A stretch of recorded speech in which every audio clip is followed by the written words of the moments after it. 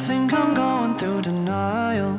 It's been a while, but it's clear when it hits me. I think I might have gone insane. I rot my brain, getting high on our history. Always knew I'd be the one you'd sink your teeth. Hey, what's up guys? Zack here. Hope you guys are having a great summer. Just wanted to maybe add to that a little bit for you guys. And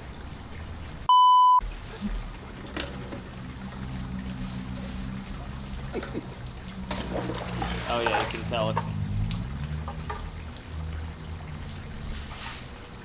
a little chlorine never hurt anybody. No.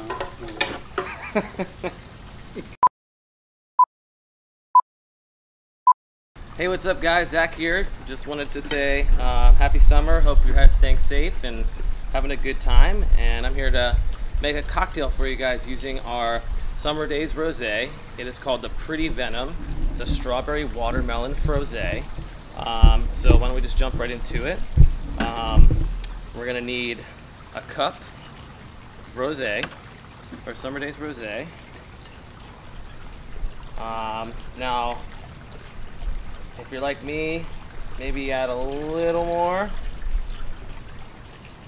Why not? I don't see why that's a problem. So then we've got 2 cups of watermelon right here. Specifically calls for frozen, but today there was no frozen watermelon, only fresh, but that's okay. So we got 1 cup, 2. 2 cups of frozen strawberries, which we actually had today. Look at these strawberries, they look so good. They smell super fresh too.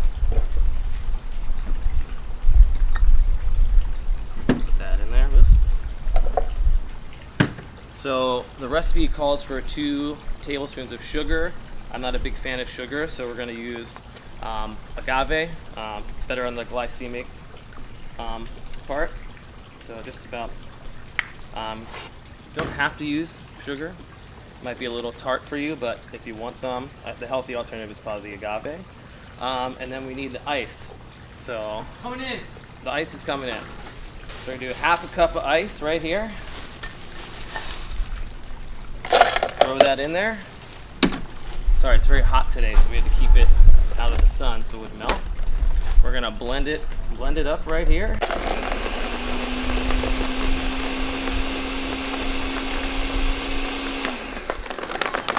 And last time I couldn't figure out to pull this off, but I got it this time.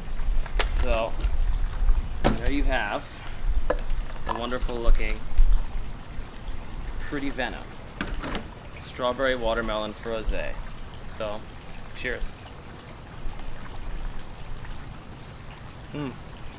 That's really good. You good? Is that better? Mm-hmm. Give me like just a shot. This one's better. Yeah. That's good. Thanks.